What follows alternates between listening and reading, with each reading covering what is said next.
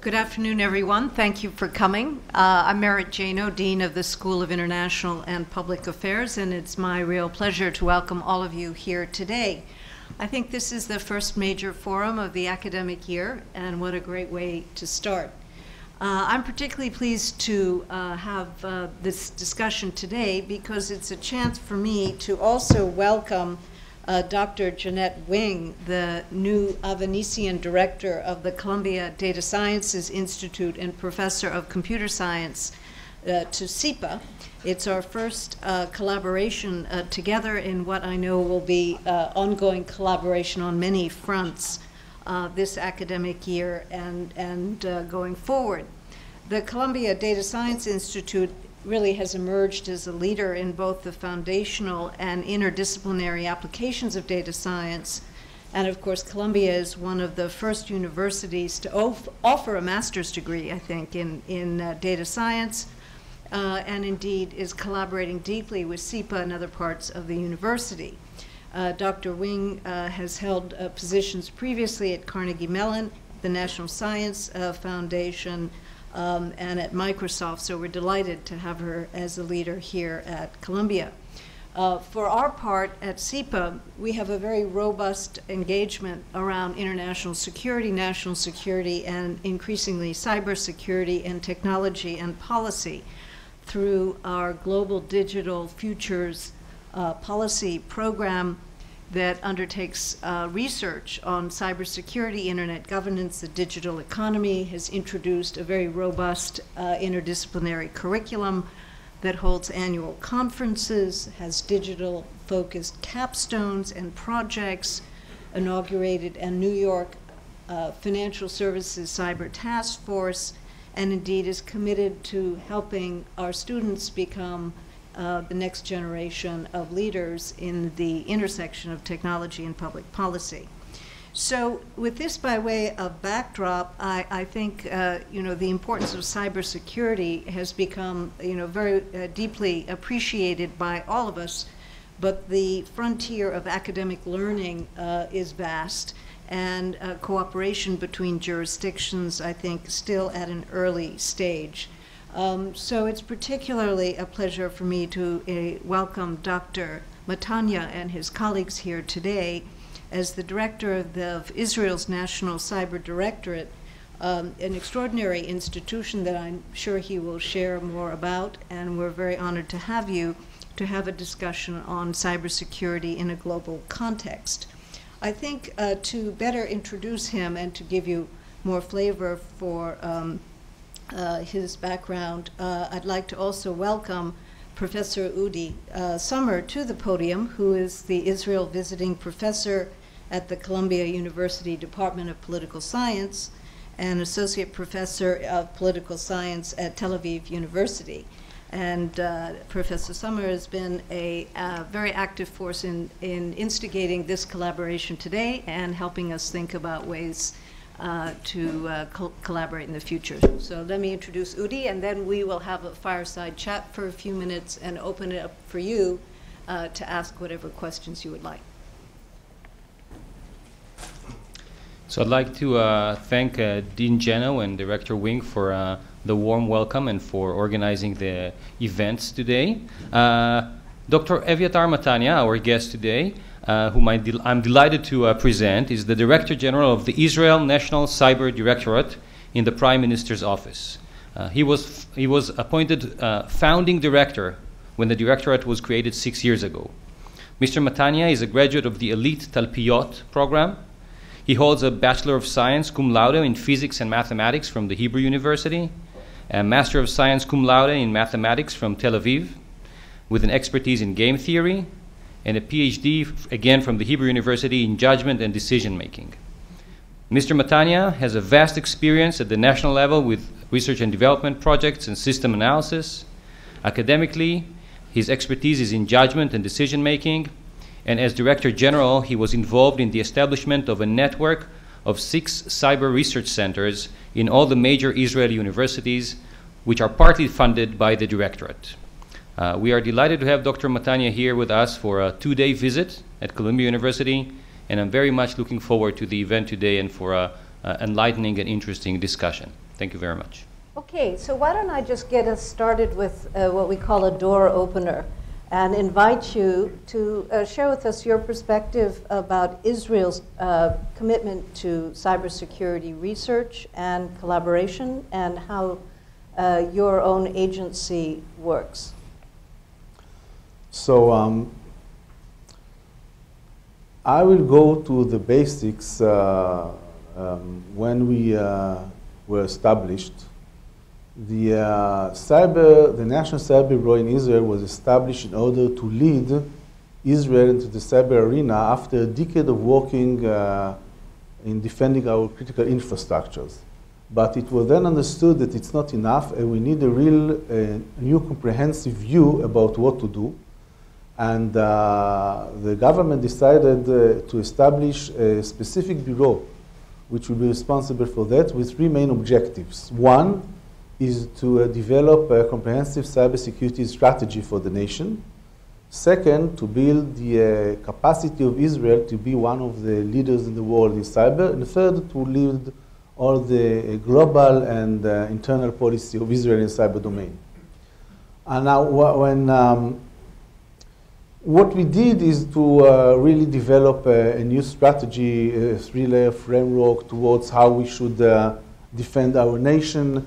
And we recommended to the government not just to adopt this strategy, but also to establish a new, total new authority to be responsible for cover-to-cover civilian authority for the defense of Israeli cyber domain, named the Cybersecurity Authority, which was established 2 years ago according to the governmental resolution that adopted our recommendations in February 15. And then I call it as an operational arm of defending the nation, starting with the regulations, we're building our robustness, managing all of the events, working to manage the high campaigns against Israel, and it's behind working with our security forces and intelligence community of how when there are some persistent attacks and they are going to go after them because the authority is concentrated in the attacks. Now, side by side, we were instructed to build Israel as a global power. And why? Because usually when you look at Israel and in our very interesting neighborhood, we need to be a regional power, meaning that we have some nation states and terror organization to deal with, which I call it regional power. We need to be regional power. When it comes to cyber, people should understand that since there are no borders, you are threatened by the whole world together. Each and every hacker, crime organization, terror organization, nation state, superpowers may have some interest in doing to you something in cyber. So, being just a regional power is not enough. And from our point of view, since we are very anxious with our national security, it was decided we needed to be a global power. Now, we do not compete with superpowers, please. It's okay. We are not a superpower, not in cyber, not everything, but a global power. So we were instructed to build the Israeli capacity, meaning technology, research, and an ecosystem of academia, industry, and human capital, so we will be able also in 5, 10, 15, and 20 years to remain and be one of the global power in cyber. And this has a lot to do with research. Because if you really want to be power, you need research. You need universities to be in. You need cyber research centers, which we established, 6 research centers in technology, in legal issues, psychology, education, everything, political sciences, everything which is needed, so we will be a real power in the world and also influence the global arena, and we will have someone to ask questions and to get some answers when we need them to do so. So in a whole, as introduction, regarding the question, Israel is moving in 2 main directions. One is a comprehensive national security strategy, which I think is one of the most advanced currently in the world, with an ecosystem of defense. Everyone knows exactly his job with a leading authority, a new authority, civilian one, a leading authority which has all the accountability and responsibility for the cyber defense of the nation. Usually in other countries, when you ask who is accountable for the cyber defense of the nation, wherever you come from,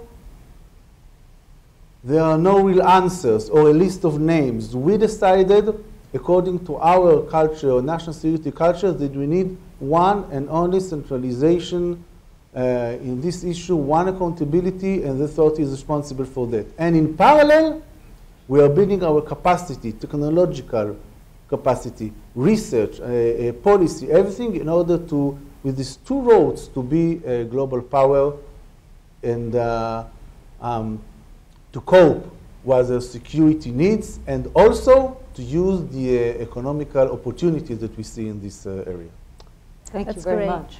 I'd like to, I had the honor to have dinner with him last night and now lunch. And so he has said some remarkable statements, which I hope to tease out of him through my questions, our questions. One of the things that I know Merit is interested in this as well is that you make a clear distinction between an attack and an attacker. I'd like you to speak about that and how that, taking that attitude changes your kind of, what you focus on a day-to-day basis.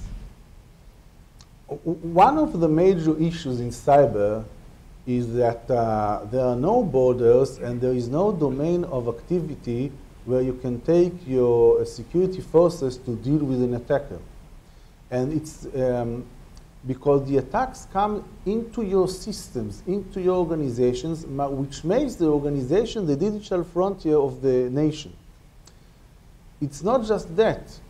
It's very difficult to all the time try and attribute the problem. Where I see missiles, from there they come. So the attack and attacker are the same. I know exactly the missile, rockets, tanks, everything we know. So usually we combine attack and attackers. But in cyber, when you see something, you do not immediately attribute it. And it's quite difficult to attribute. And from our point of view, most of the time, it really doesn't matter. The attack is an entity which we should mitigate. I don't care about who did WannaCry. I don't care why something happens to my banks or to electricity production. Most of the time, I just need to defend. I need to build my organization to be robust enough so nothing happens. If something happens, to know how to contain it, how to recover, what to do. With persistent attackers, we will also need to understand the attacker. But most of the time, the attack is the most important thing. And this led us, not just theoretically to say, okay, there are attacks and there are attackers. This led us to the understanding that we need a whole new authority which is focused on the attacks. The new authority, this is what we call the clean water. We need the water to be clean, that everyone may get them. But if someone is doing something to our water, going after the one who was trying, to do something to our water, this is the objective of our security forces. But the capability to see that the water are clean, this is going after the attacker, not the attacker. And this is the objective of the new authority that we initiated. So this theory of differentiating between the attack and the attackers, which is so important in cyber, also led to a whole new structure of our government regarding the cybersecurity issue. So let me follow up with that with a question. At the risk of understatement, let me say the relationship between the government and firms in this country is extremely complicated and has become more so in recent years with respect to cybersecurity and information sharing and questions of what firms are alerted to that the government may know, for example, about attacks occurring and when they're notified and not notified. And I think this is an evolving framework in this country, far from stable, I would say, or clear. Could you speak to that from Israel's perspective? Because if you create a single agency and you have a commitment to addressing attack, is your relationship with firms different than, for example, it is here? I believe they are, because they are different. And one of the reasons to establish the new authority was to differentiate, to separate all other missions from this authority. Meaning, for example, if you ask the police to be responsible, the police is an example, to be responsible also for securing the nation from cyber attacks. So one day they come to a certain firm, tell them, let's see what happened in your systems, and we work. And the day after they come and say, we saw something there, which now we are going to investigate you. This couldn't happen. The new authority has no investigation. We do not investigate people. We do not search for them, not for crimes, not for other reasons. This new authority is just focused on helping, supporting all the firms to be in a much better position with the cyber defense. Clear walls. And this is why it's very easy, and there is a lot of trust between the firms in Israel and the new authority. Now, of course, there are problems. You need to build trust. You need to show that you are relevant. You need to put transparency on the table. You need to show them what you're doing with the information, how you do not keep the private information, how you do not look for the private information, how you bring intelligence into the system so they show that you also bring something. It takes time to build, but I can tell you that from after more than a year of activity in this field, we see a lot of trust and a lot of firms in Israel coming to work with the new authority, and we prefer that it will be this way, voluntary decisions to come and work with the authority. So to be concrete, if you were to find vulnerabilities in certain software systems that corporations produce, you would tell them. If I see a vulnerability in certain... like Microsoft software, for instance. If we see something, I can give you an example with WannaCry. Most of the Israeli firms are ready to WannaCry because as soon as we knew something, everything was shared immediately with all the firms. Through the regulators, the ministries, it really doesn't matter the way that we did it. But the objective of the authority is that the organizations will be well secured. As soon as we know about something, some attack, vulnerability, something which happens abroad, everywhere, from different sectors around the world, from different sectors in Israel, most of the problem is cyber, that most of the attacks, you have already seen them somewhere. But the same attack, you may use the same attack and vulnerability everywhere, because the fact that a specific bank saw it is they don't understand what they saw, and they don't know what to do with that. They do not share the information with other banks, not talking about other sectors. What we are trying to do is immediately when we know something, to understand where we should put it and and what to do with this, because it's not that any information is interesting anyone, but immediately to analyze and to take it to where it is needed. So I want to change the subject, if you don't mind, and ask about new technology that is out there or already coming. And I'm thinking specifically about a lot of the AI technology that people are using, machine learning to build models based on lots and lots of data. And already there's a lot of interest in the academic community for basically adversarial examples in using these models. Where does your agency, stand in terms of what keeps you up at night and new technology that's coming? Yeah. So there are certain technologies which do not keep me awake at night because I hope them to come. So artificial intelligence, for example, I will give just one example. Currently, there is a real shortage in analysts that it can really analyze attacks. And this is labor intensive. Mm-hmm. The limit of our capabilities to analyze more and more attacks is the number of analysts that we have. and that this is, I think this is a global problem.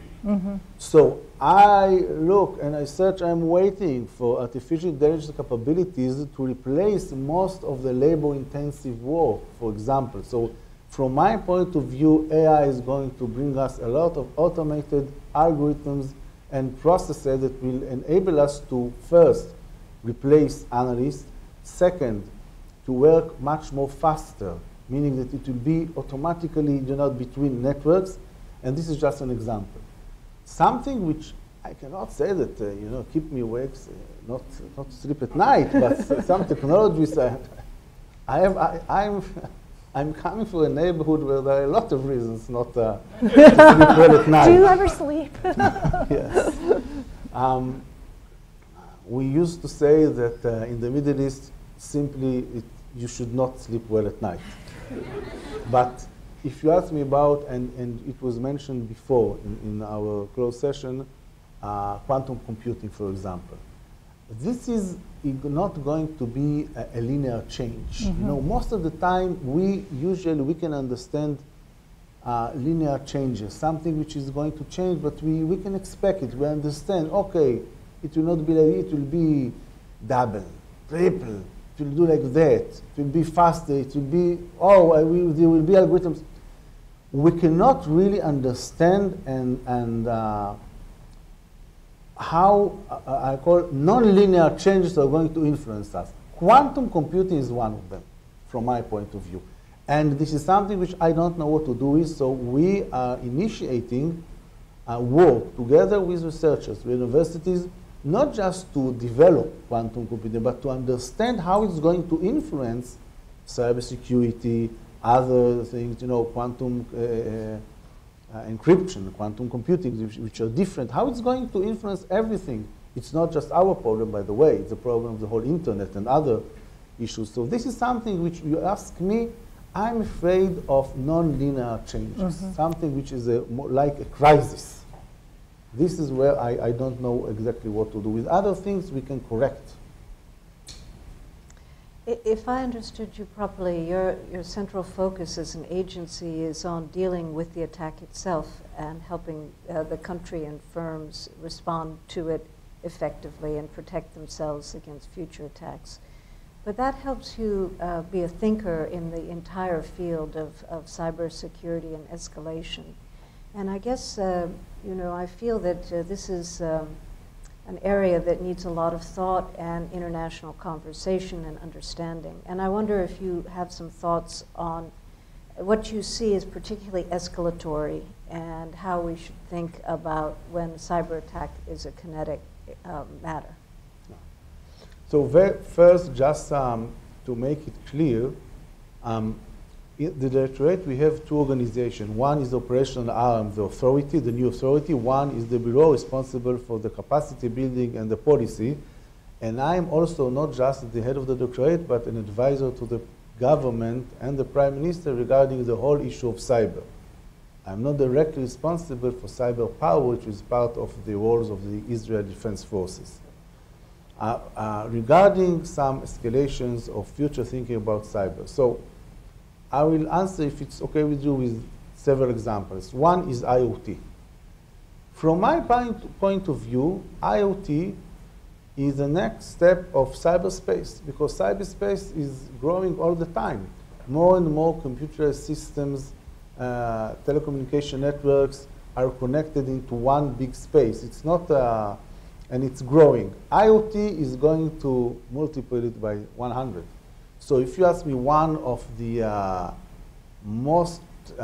one of the real challenges and something which may escalate everything that you know about cyber is the IoT. Second, regarding some global issues. I think that currently most of the nations are in the process of understanding what to do nationally. Meaning we haven't yet solved the problem of going from organizations into the national level. We do not really understand the difference, and it's not the same. The nation is more than just the sum of all those organizations. That's what we did. And I see around the world that nation states are trying to solve the problem of what to do nationally. And I think that the next step will be what to do globally.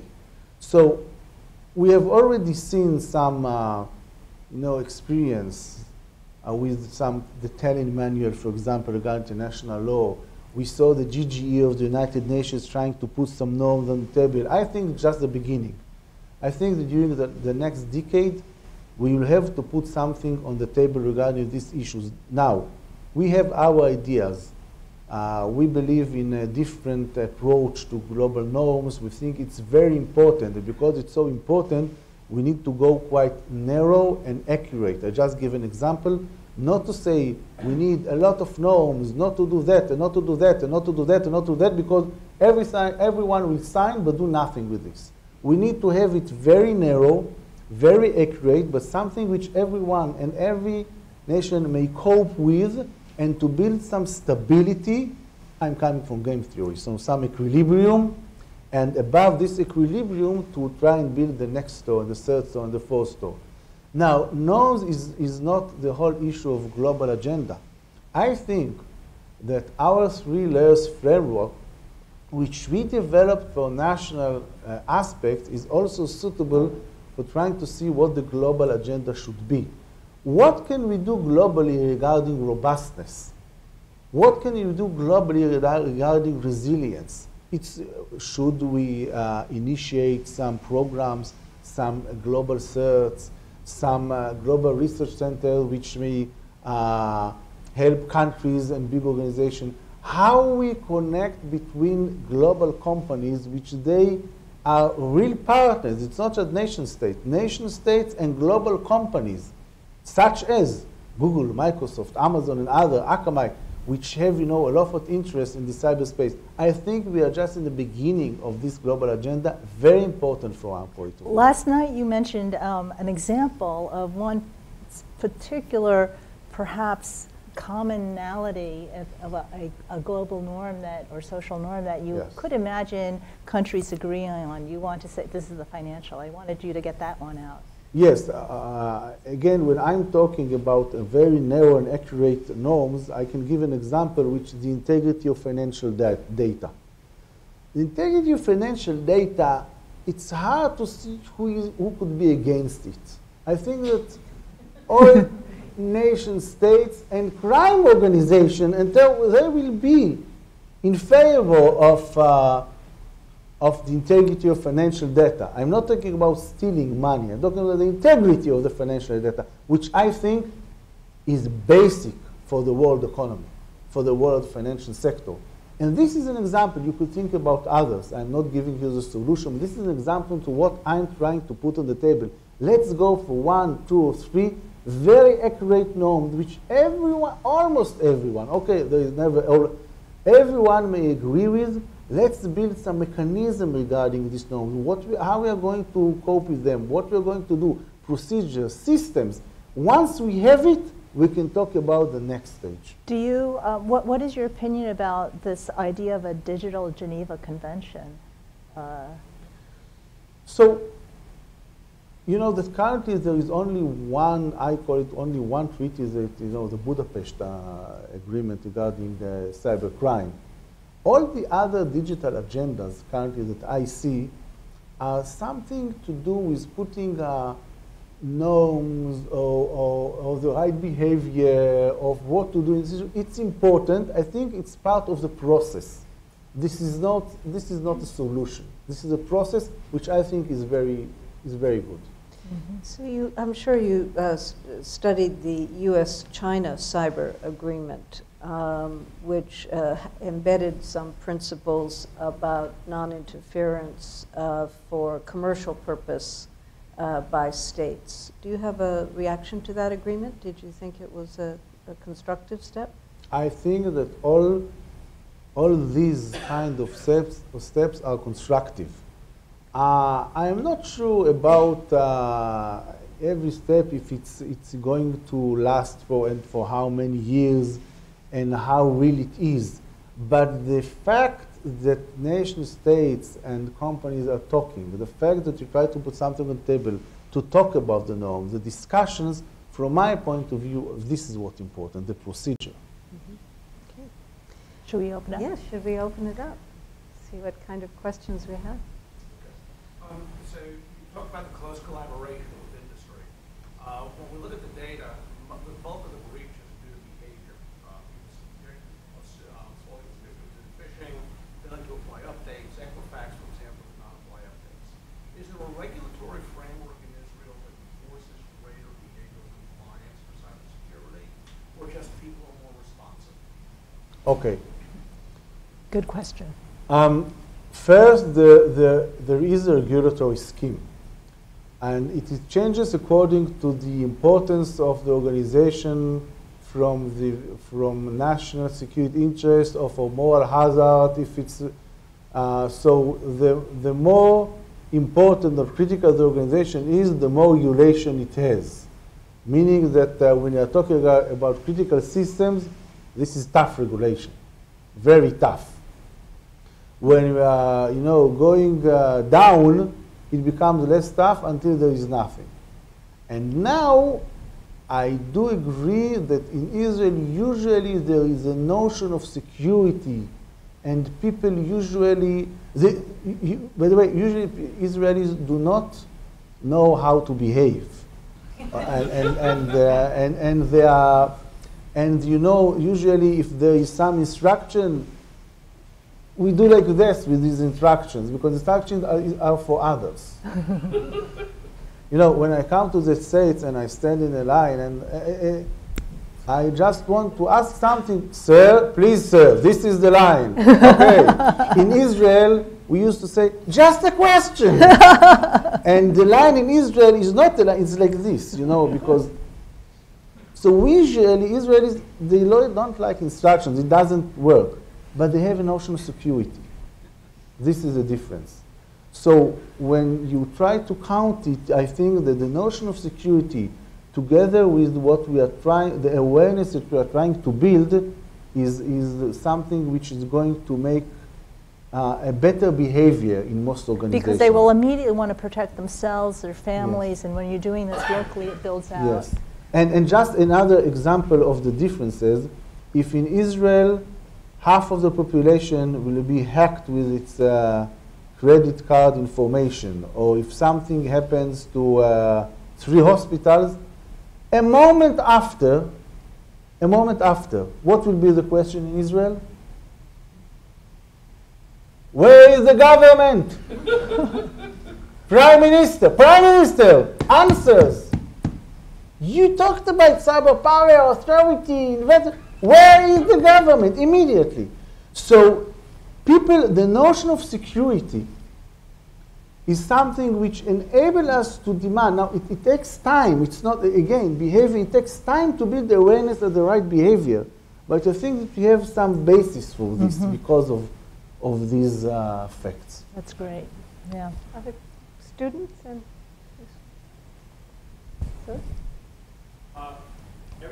People tend to have a very romantic view of what open source is, but it's problematic because first in the area of cybersecurity, where people can make quite a lot of money working for a bank or a well-funded startup, there's lots of critical cybersecure open source projects that are completely starved, as the fell at the page Kerberos, of which there have been very obvious vulnerabilities and exploitation.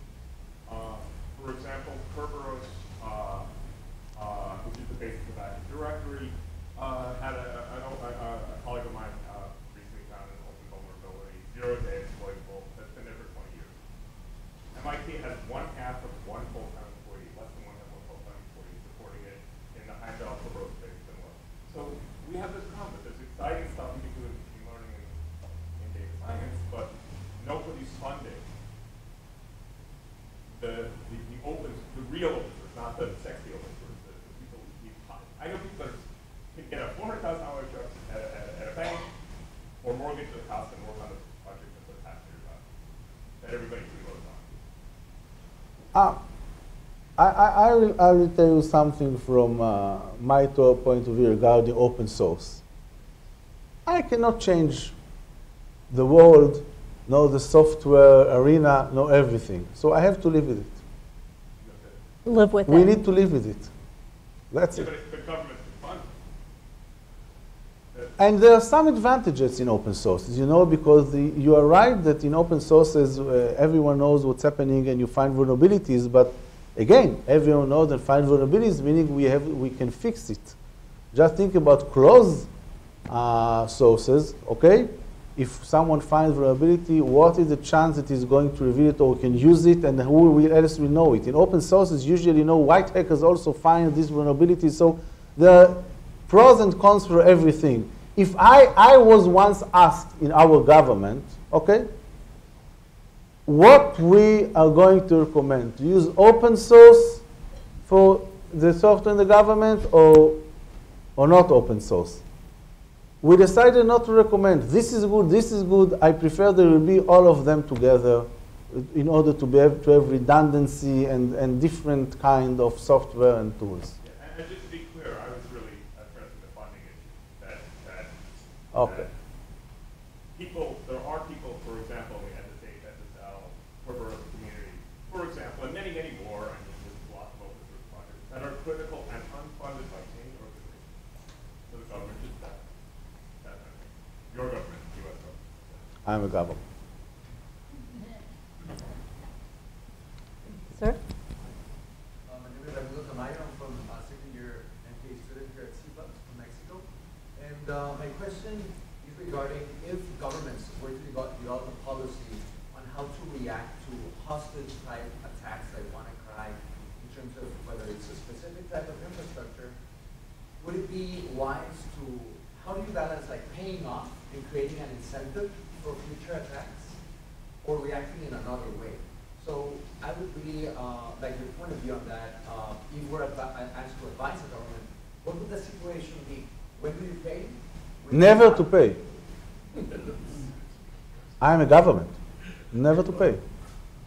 And my question is in developing like countries, you know, like in kidnapping, the policy on paying depends a lot on the capacity of the government to prosecute and to find the perpetrator.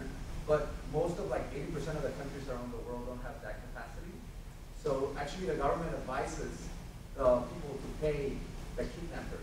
So would you still like hold that same advice for all? I will have several remarks, okay? One, regarding attacks such as WannaCry. We had different attacks similar to this, not WannaCry, but other, that went you know, too high. Meaning, when you are, if you try to go after a bank, which may cause a problem to our financial system, this is one thing. If you just ask, you know, from the bank something and you not threaten it, it's another thing. What I mean, banks will pay. But once it's a threat to the whole bank, it's a problem of the government. And now we're going after you. So if you go too high, it's a question of what you're doing. Second thing, we as a government recommend you to keep your data in the right way and never to pay. I am not responsible for what you decide to do. But if it comes to hospitals or to government, never.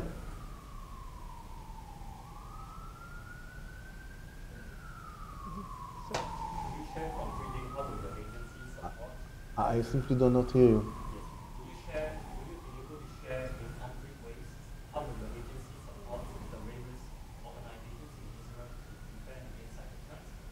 Because the cybersecurity of Israel is only as strong as the weakest link.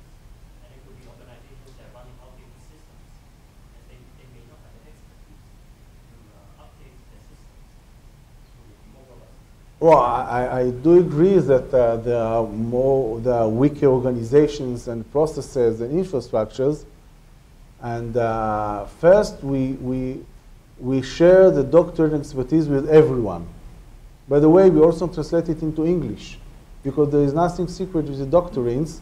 The issue is how to implement it and which technologies to use and exactly what you are doing in your systems.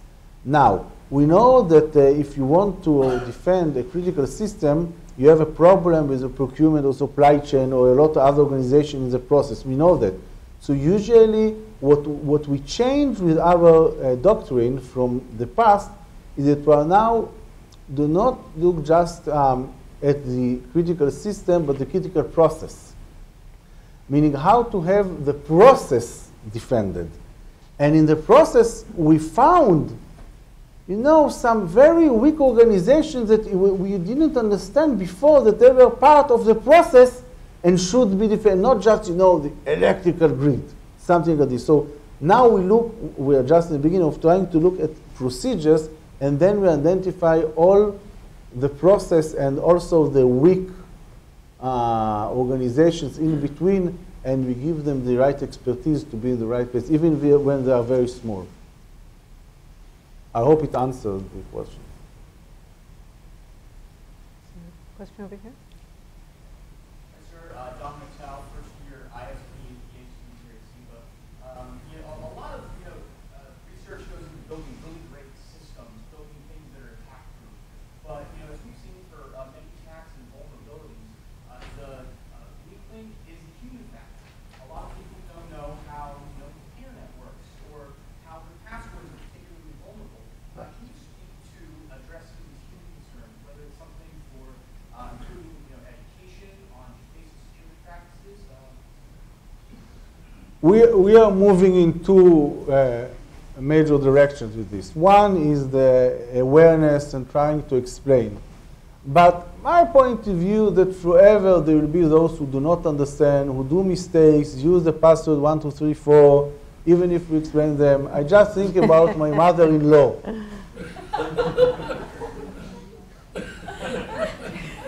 She adds 5-6. Right. Yes. No, and there will, I don't want to talk about my wife. What exactly should... But she knows that she has to phone me. Oh, there is something, just please tell me. What I'm trying to say, that there will always be those who do not understand, and we cannot ask them to be too technological.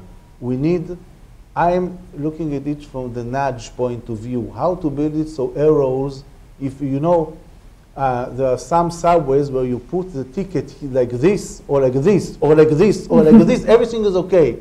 There are some subways, if you don't put it in the right way, oh, something happens. I hate it. So the same with cyber. We need to build a system that are, you know, that you may make mistakes, that you can make mistakes, and you don't have to be so careful about what you're doing or your passwords are. I think, so when I'm talking about moving in two directions, one, yes, is to build awareness, but the second one is to take technology in order to overcome all the human problems. Just think about it. In separated systems of the army, for example, you cannot make mistakes. Usually when you make a mistake, immediately it doesn't work, it doesn't let you make the mistake. You cannot put a disk on key which is not okay. You cannot do a lot of things because people are making mistakes. So the same should be, technology should overcome our human problems. That's the way I see it. It's a very nice. Back there? Hi, Gordon Goldstein, Silver Lake Partners, Council on Foreign Relations. In your remarks, you referenced the expectation that in Israel there was a major breach or attack. There was a sense of responsibility or responsiveness attributed to the government. The government would need to have a point of view and engage. In the United States, over the past 5 years, our system has clearly evolved to where the private sector is expected to have responsibility for its own cybersecurity, not the government. So my question is this: looking at the United States and the prevalence and intensity of hacks that we're experiencing, particularly with respect to the private sector, what can the United States learn from Israel about the doctrine and the scheme of cybersecurity that permeates beyond the state and into the private sector? I will start first with just emphasizing that also in Israel, those who are responsible for the networks are the organizations, the CEO of the organizations. The government is not responsible for the cybersecurity of a specific organization. But in parallel, we know that there is a limit to what we can expect from an organization because it doesn't have the real critical mass of knowledge, understanding, or ability to stand in front of some real attack or terrorist attack. That's the difference. But it's your responsibility. We will help you. We will give you the information. We will work with something. It's your responsibility to do the right thing. So the responsibility, the Israel and the United States is the same. I think that the difference in what the government believes its role is. We think that we have a lot of experience coming from terror, for example, or from other issues. You need to do what you need to do according to regulation, to our recommendations, but we will help you. As soon as you do what you need to do, we will help you, we will support you, we will connect you to everything in order to help you. Why? Because we need your business to be more secure, because sometimes there are moral hazards because of your organization, sometimes your national interests. Okay, we will do, and the regulation, again, will be tougher if you are so critical and less if you are not. Now, regarding the United States, my first answer always is, look, I do not advise superpowers. I come from a small country. This is totally different scale. And I believe that, most of the time, being so small, we have a lot of disadvantages. But there are some advantages. In cybersecurity, you are trying to use these advantages in being so small. It's not so difficult to connect all the sectors together in one place and to centralize. We know each other. We know the sisters. How many sisters are there in Israel? We can take them all into one theater and tell them what they should do. And they will come to this meeting. Of course. We invite them. It's very close. Yeah. Israel is small. Yeah. They will come. Yeah. Yes. When we ask them, they come. Yes. Now, what I'm trying to say really, that I think the problem of scale. Now, what we are doing is very good to small to medium countries. When it comes to a country like the United States, this is a different culture, different way. You have state. You don't just have federal administration and organization. You have states in between. You have very strong sectors. You have very strong ministries. For example, the DOE, with all its critical infrastructure and grids and everything, and with the laboratories, it's more than whole Israel together. So DOE has enough critical mass in order to do what's needed in cybersecurity. In Israel, Ministry of Energy cannot do that. I work with the Ministry of Energy together. I work with the financial sector together because they are too small to succeed by themselves. The advantage is that we bring all the knowledge and understanding into one place, and that's why we can move fast. So I do not want to advise. I can just say and put on the table, I think that the notion of the difference between attack and attackers is very important. And this will be the starting point of addressing the right solution in the United States. As soon as you differentiate between these two, it will be easier to understand who is responsible for what is exactly the role of the government, and who should do what. Now, you will find the right answer, which will be different than ours. If I may take the liberty of asking the last question, because I haven't heard you speak to this. From your perspective, where would you like U.S.-Israel cyber cooperation to go in the government-to-government level? In the government level? Yeah. U.S. is the #1 strategic alliance of Israel in cyber. Not just in cyber, by the way, but of course in cyber. We are working very hard, and we initiated several months ago, after working for several years, a strategic operation with the federal administration, with all the different departments. I hope it will bring us to the ability to think together about strategies and policies, to take the good things from each other, to see Israel as a laboratory and a pilot for things for the United States, to share information operationally, and to also make some R&D together. I hope for all this, and that's what I'm trying to do. That's why I'm here. Thank you so Great, much. thank Please you. join me in thanking Dr. Matania.